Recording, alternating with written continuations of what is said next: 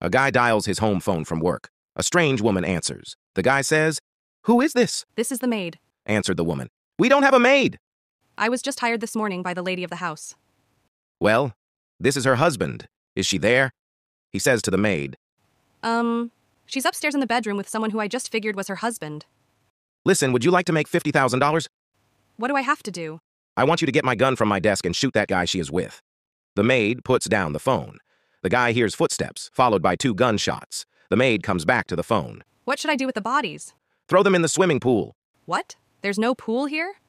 Long pause. Is this 832-4821? No, this is 832-4828.